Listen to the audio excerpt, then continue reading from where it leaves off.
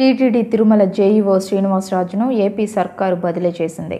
ఆయన్ను సాధారణ పరిపాలన శాఖకు బదిలీ చేస్తూ ప్రభుత్వ ప్రధాన కార్యదర్శి ఎల్వి సుబ్రహ్మణ్యం ఉత్తర్వులు జారీ చేశారు. శ్రీనివాసరాజు సుమారు 8 ఏళ్ల పాటు టీటీడీ జేఈఓగా పనిచేశారు.